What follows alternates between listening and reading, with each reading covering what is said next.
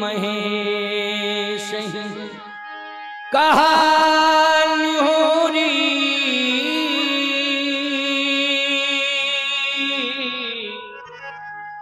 बिनती सुनहु सदा शिव मोरी।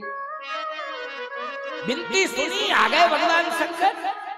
जैसे सामने आए, जब व्यक्ति सामने होता है तब संबोधन किया जाता है आप या तुम, आप या तुम। तो भगवान शंकर ने संबोधित किया है, ओ सॉरी, दशरथ जी ने भगवान शिव को किस शब्द से संबोधित किया है? शब्द कौन सा है? आसुतोष। दशरथ जी ने कौन सा शब्द कह करके संबोधित किया है? आसुतोष तुम। इसका मतलब है कि सामने भगवान शंकर खड़े हैं, इसलिए आशुतोष तुम आशुतोष। अवधर दानी आरती हरहु दीन जन जानी। भगवान शंकर ने भी कहा बताओ चाहते क्या हो, क्या चाहते हो? दशरथ जी ने कहा तुम प्रेरक सबके हृदय, सोमति राम ही देयो, बचन मोरि तजि रहि ग्रही, परिहरशील सने। यही चाहता हूं, बचन मोरि तजि रहि ग्रही, परिहरशील सने। आज राम मेरी अवज्ञा कर दे। इतना आज्ञाकारी है मेरा बेटा राम कि कभी अवज्ञा नहीं कर सकता है, लेकिन ऐसी मति मेरे बेटे की कर दो कि आज वो मेरी बात न माने। बचन मोर तज रहि ग्रह, वो भवन में रहे, बन ना जाए। बस आपसे मेरी यही प्रार्थना है, इसलिए मैंने आपको बुलाया। ऐसी मति राम की कर दो। भगवान शंकर ने कहा घबराओ नहीं। दशरथ जी ने कहा नहीं, यदि राम जी नहीं रुके और बन चले गए तो मैं प्राण त्याग दूंगा। शंकर जी ने कहा घबराइए नहीं, समझदार हो आप, सम्राट हो, घबराते क्यों हो? घबराओ बिल्कुल नहीं। तो फिर राम को रोकिए, तभी मेरी बेचैनी समाप्त होगी। अब राम जी बैठे थे भगवान शंकर के हृदय में। राम जी ने ऐसा धक्का दिया कि भोले बाबा हमारी 1% भी इच्छा नहीं है यहां रुकने की। अब बोलो आप मेरी इच्छा में अपनी इच्छा मिला रहे हो कि अपनी इच्छा में मेरी इच्छा? जल्दी बोलो। भगवान शंकर ने कहा कि मैं तो आपको स्वामी मानता हूं, आपकी इच्छा में ही मेरी इच्छा, क्योंकि मैं आपको स्वामी मानता हूं, जो आपकी इच्छा है वही इच्छा है। भगवान राम ने कहा मेरी इच्छा तो यह है कि मैं बन जाऊंगा। अब आप समझा सकते हो तो पिताजी को समझा दो कि 14 साल बाद लौटूंगा, आराम से 14 साल भजन करें, सरजू मैया का जल पिए और प्रजा का पालन करें, मैं 14 साल बाद आ जाऊंगा। समझा दो। शंकर जी ने कहा मैं कोशिश करता समझाने। अब देखो भगवान राम ने प्रेशर बना दिया कि नहीं बना दिया? बोलो किस पर प्रेशर बनाया है? जल्दी बोलो। पहले सरस्वती पर प्रेशर बनाया, सरस्वती ने मंत्रा पर प्रेशर बनाया, मंत्रा ने कैकेयी पर प्रेशर बनाया, और इधर जैसे ही दशरथ जी ने शंकर जी को बुलाया तो शंकर जी पर भी प्रेशर बनाया। अब तो शंकर जी वही करेंगे, राम की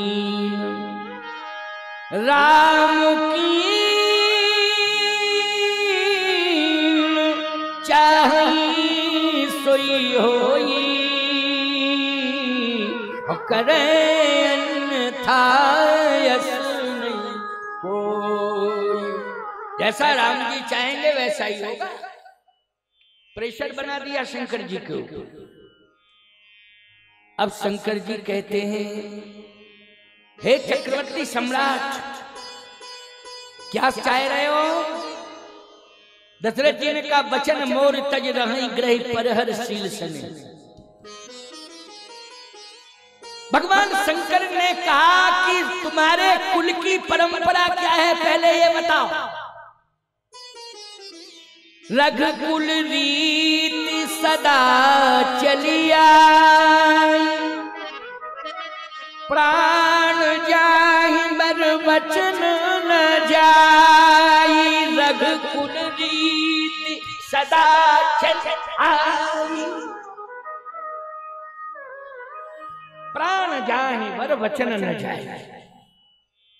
वचन दिया है तुमने, दैन कहो मोय दोई वरदाना।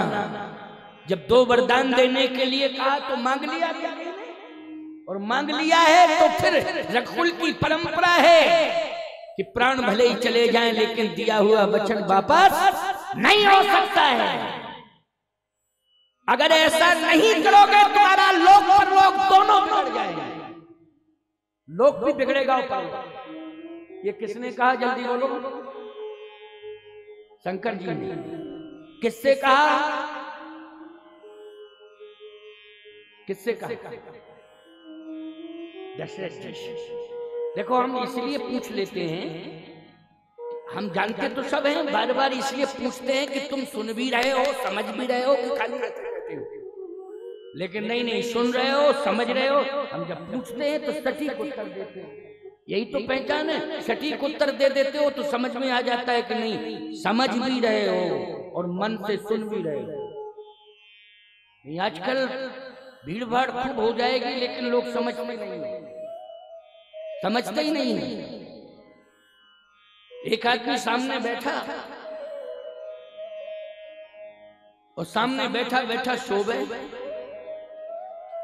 तो हमने कहा, प्रसंग से पूरी जनता तो रो रही है लेकिन तू सो रहा है, कैसा आदमी है? ऐसा प्रसंग चल रहा है, हर श्रोता की आंख में आंसू हैं, हम रो रहे हैं, तू सो रहा है। तो बोले, कौन कहता है? हम सामने ही देख रहे कि सो रहा है, इधर गिर रहा है, इधर गिर रहा है, कभी इधर कभी इधर। मैंने कहा, मैं सामने ही देख रहा हूँ, कितना जिद्दी स्वभाव का है। कहता, नहीं महाराज, कौन हम खुद कह रहे हैं, कौन कहता? सामने देख रहे। मैंने कहा, चलो कोई बात नहीं, ये शर्म आ जाएगी अब इसको। 15 मिनट बाद फिर वो यही हरकत करने लगा। हमने कहा, सो रहे हो? बोले, नहीं सो गए हो? कहे, नहीं महाराज। मैंने कहा, बहुत ही विचित्र आदमी है। 15-20 मिनट बाद फिर सोने लगा। हमने कहा, जिंदा हो? बोले, नहीं महाराज। मैंने कहा, इसको मरघट ले जाओ, ये मुर्दा बैठा है, यहाँ क्या जरूरत है? ले जाओ इसको टांग के मार। क्योंकि खुदा ही प्रमाण पत्र दे रहा है मैं जिंदा नहीं, मैं जिंदा नहीं। इसलिए याद रखो, जो होश में है और सजग होके कथा सुन रहा है वही जिंदा है, उसी को हम जिंदा मानते हैं, याद रखना। इसलिए तुम जितने भी श्रोता मेरे सामने बैठे हो, आज मैं चैलेंज के साथ कह रहा हूं, ये वास्तव में सभी जिंदा हैं, सभी चैतन्य अवस्था में हैं, सभी चैतन्य प्रभु की शरण में हैं। आज महसूस कर रहा हूं उस चैतन्य की शरण में, क्योंकि जो चैतन्य है वही चैतन्य की शरण में है। आज महसूस हो गया। इसलिए दशरथ जी महाराज से शंकर जी ने यही कहा, रघुकुल रीति सदा चलिया,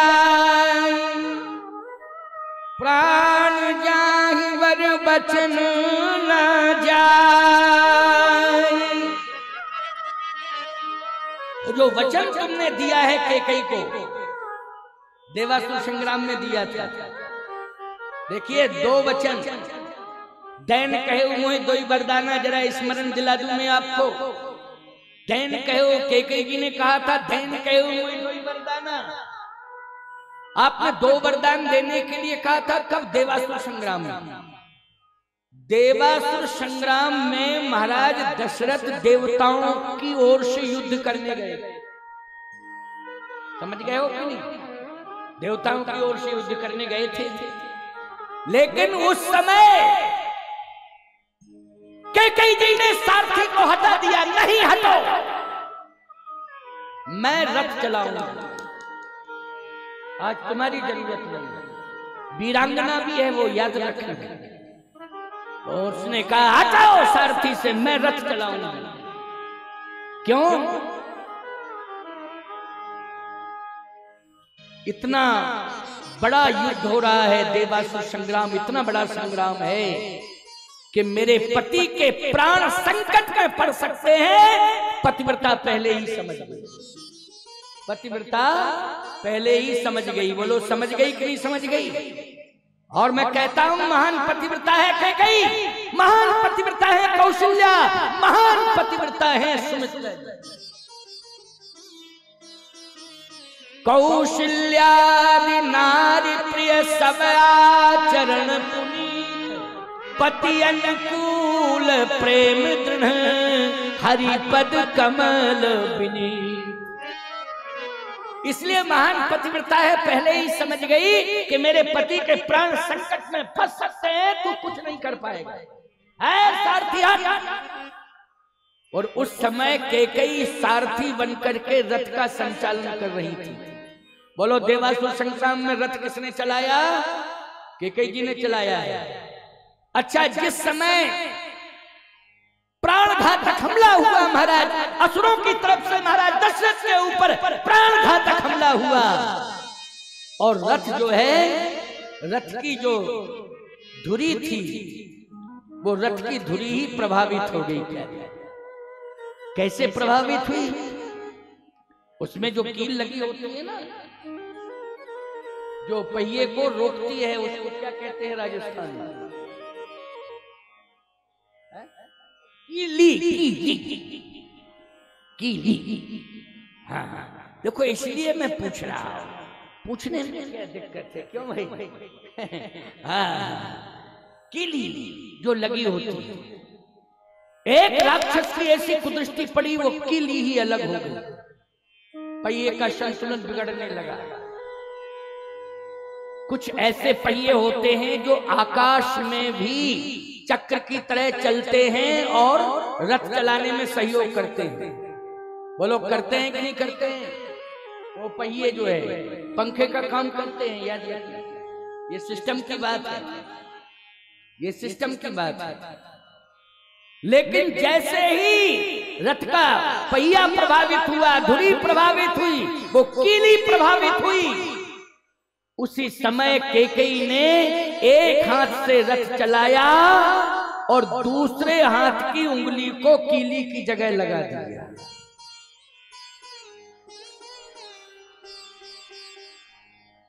कीली की तरह लगा। बोलो ये सारथी कर पाता? ईमानदारी के साथ बताओ, कोई भी सारथी होता नहीं सफल होता, नहीं कर पाता।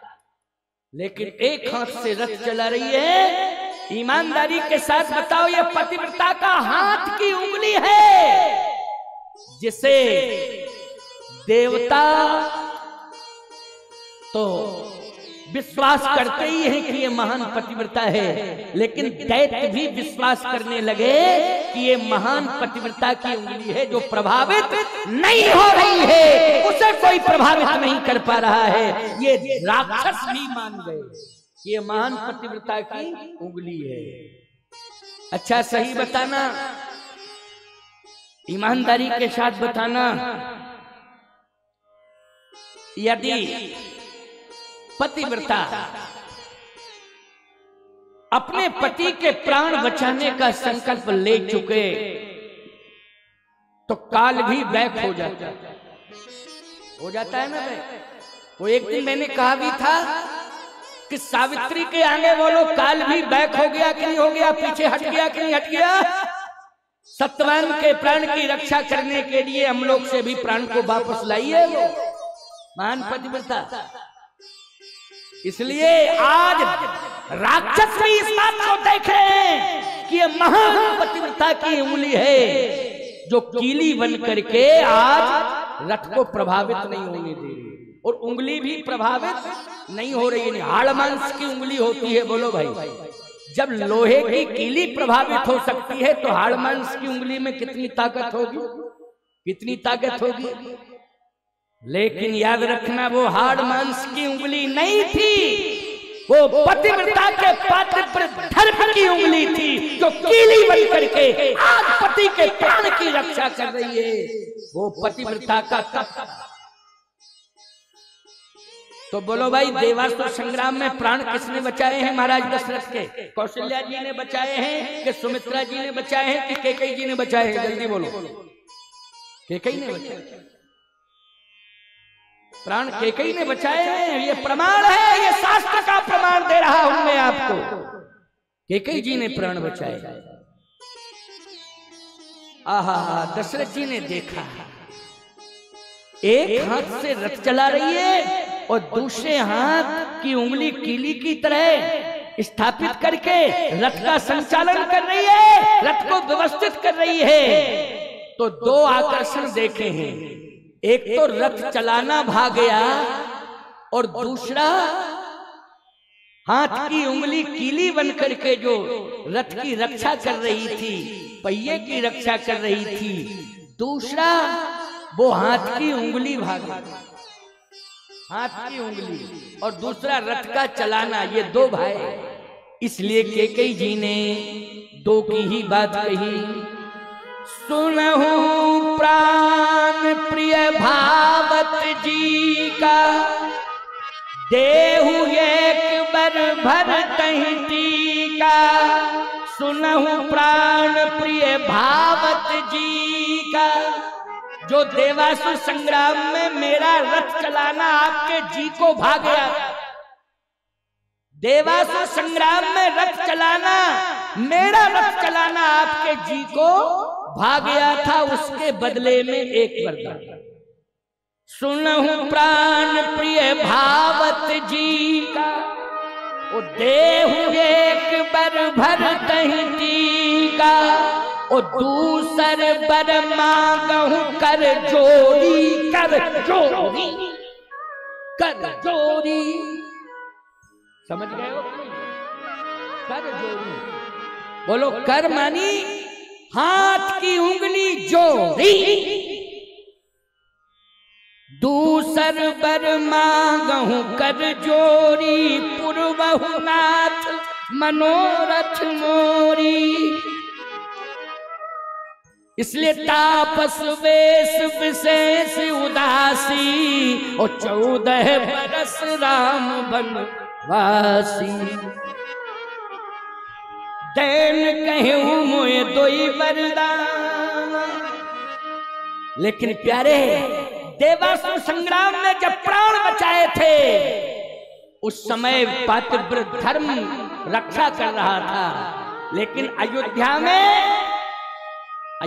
में तो राम जी ने जो रच दिया है और जो राम की इच्छा है, कैकेयी ने फिर उस समय अपने प्रभाव को पीछे कर लिया और राम की इच्छा में अपनी इच्छा को मिला दिया।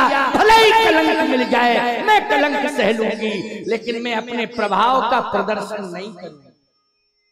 राम की इच्छा में अपनी इच्छा, भले ही मुझे कलंक मिल जाए, मैं कलंक सह लूंगा। स्पष्टीकरण हो गया कि नहीं हो गया? स्पष्टीकरण हो गया। यहां उसने अपने पातिव्रत धर्म को त्याग कर दिया है। किसके आगे? प्रभु राम के आगे। याद रखना, राम राम है। इसलिए चाहे महात्मा हो, चाहे तपस्वी हो, राम की इच्छा में अपनी इच्छा को मिला। राम के प्रभाव के आगे किसी का प्रभाव चलता नहीं है, किसी का प्रभाव नहीं चलता है। क्योंकि सती में सतीत्व आ जावे और वो पातिव्रत धर्म पालन करने में सामर्थ्यवान बन जावे। ये सामर्थ्य कौन देता है सती को? बोलो, ये सामर्थ्य परमात्मा ही देता है। इसलिए परमात्मा की इच्छा में अपनी इच्छा सती को भी मिला देनी चाहिए, परमात्मा की इच्छा। तो आज सुनिए, शंकर जी समझा रहे हैं, प्रसंग यही चल रहा था कि नहीं? शंकर जी समझा रहे हैं और केवल वहां 3 ही हैं, चौथा कोई नहीं है। स्थान तो भवन है, महाराज दशरथ और कैकेयी और तीसरे भगवान शंकर, और चौथा कोई नहीं है। इसलिए कैकेयी जी सुन रही हैं कि क्या बातचीत हो रही है, लेकिन दशरथ जी से बार बार कह रहे हैं भगवान शंकर, क्या कह रहे हैं? रघुकुल रीति सदा चली आई, प्राण जाहि बर वचन न जाई। प्राण भले ही चले जाए लेकिन दिया हुआ वचन नहीं जाना चाहिए, रघुकुल की परंपरा है। अगर ऐसा नहीं करोगे लोक भी बिगड़ जाएगा, परलोक भी बिगड़ जाएगा। दशरथ जी ने कहा लोक बिगड़ जाए परलोक भी बिगड़ जाए, हमें ना लोक की चिंता ना परलोक की, मेरे राम को बन नहीं जाना चाहिए। अजस हो ये जग सुजस नसा, नरक परोपर सुरपुर जा। स्पष्टीकरण, अजस होई जग सुजस नसाऊ, अजस होई जग सुजस नसाऊ, अजस होई जग सुजस नसाऊ, अजस होई जग सुजस नसाऊ, नरक परों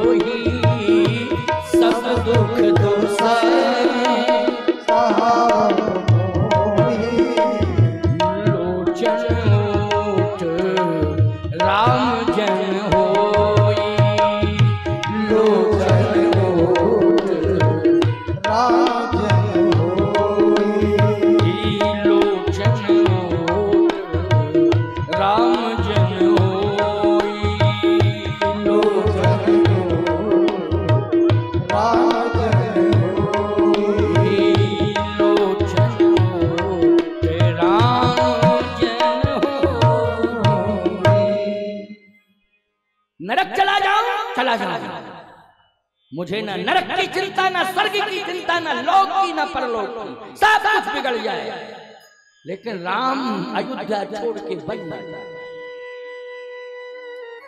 पार्वती जी ने कहा हमने पहले ही कहा था कि नहीं कहा था मत जाओ, अब फंस गए धर्म संकट में, अब धर्म संकट में फंस गए हो। मैया पार्वती कैलाश पर्वत पे बैठी बैठी कह रही है कि मैंने पहले ही कहा था, लेकिन क्या बतावे भांग ज्यादा खाली और चले गए, बेचारे ही नहीं किया, हमारी बात ही नहीं मानी। कभी कभी पत्नी की बात मान लेना चाहिए, वैसे पत्नी यही कहती हमेशा हमारी मानो, कहती तो यही है हमेशा हमारी मानो, लेकिन जो उचित बात हो वो पत्नी की मान लेना चाहिए। और माताओं, पति भी अगर हो सवास में और धर्म सत्कर्म को मानते हुए तुम्हें आज्ञा दे रहा है तो तुम्हें मान लेना चाहिए। हो सवास में हो, धर्म कर्म सत्कर्म पर विश्वास करता हो, और शराब के नशे में अगर आज्ञा दे रहा है तो पति की आज्ञा नहीं है, शराबी की है, बिल्कुल मत मान, क्योंकि वो पति की थोड़ी आज्ञा है, वो तो नशे में बोल रहा है, नशा बोल रहा है, नशा। इसलिए शराबी शराब बोल रही है, पति नहीं बोल रहा है। अब ये खुश हो गई हैं सुनकर के, महाराज जी ने छूट दे दी, अब तुम लोग परेशान हो कि हमारी शराब छूटी हमारी शराब, इसीलिए तुम्हें आया हूं। जितने भी मादक पदार्थ हैं उनका त्याग कर दो, जितने भी हों। अब नाम लेने से कोई फायदा नहीं कितने हैं, लेकिन एक बात मैंने कह दी है, बस उससे संबंधित जितने भी मादक वस्तुएं हों उनका सबका त्याग कर दो। अगर अपनी खैर चाहते हो तो त्याग करो। फिर रिजल्ट क्या आता है, फायदा क्या मिलता है, मुझसे बात कर लेना। मैं तो तुम्हारे हित की बात कर रहा हूं। लेकिन पति पत्नी दोनों राम की इच्छा में अपनी इच्छा मिला। अंत में एतावता तात्पर्य निष्कर्ष निचोड़ यही है कि पति पत्नी दोनों हरि इच्छा में अपनी इच्छा मिलाए, राम इच्छा में अपनी इच्छा। लेकिन दशरथ जी ने कहा नहीं नहीं नहीं, नरक चला जाऊं, मतलब है कि भगवान की इच्छा में अपनी इच्छा नहीं मिलाना चाहते हैं, यही अर्थ निकल के आ रहा है। अब शंकर जी मौन हो गए, नेत्र हो गए और कहने प्रभु आपके पिता ने तो लोक परलोक दोनों दांव पर लगा दिए, अब मैं क्या करूं? वो कह रहे हैं नरक चला जाऊं कोई चिंता ही नहीं, लेकिन राम बन ना जाए। मैं नरक भले ही चला जाऊं, राम बन ना जाए। अब मैं क्या करूं? भगवान शंकर ने कहा मेरी एक प्रार्थना है, क्या आप अपने, क्योंकि उन प्रेरक रघुवंश, आप अपने पिता को अंदर से जाके पिता पर प्रेशर बनाओ, हम बाहर से प्रेशर बनाओ। आप अंदर से और हम बाहर से, तो निश्चित है कि आपके पिताजी निर्णय बदल देंगे और वो आपको वन भेजने के लिए तैयार हो जाएंगे। अच्छा, मैं सिद्ध करने वाला हूं और अयोध्या कांड में ही सिद्ध करूंगा और यही सिद्ध करूंगा को भवन में कि दशरथ जी महाराज तैयार हो गए राम को वन भेजने। दशरथ जी महाराज राम को वन भेजने में तैयार हो गए, मैं अभी अभी सिद्ध कर दूंगा, ज्यादा समय नहीं लगेगा, याद रखना। और आप संतुष्ट हो जाएंगे कि हाँ स्वामी जी ने ठीक ही कहा, आप पूरी तरह से संतुष्ट हो जाएंगे।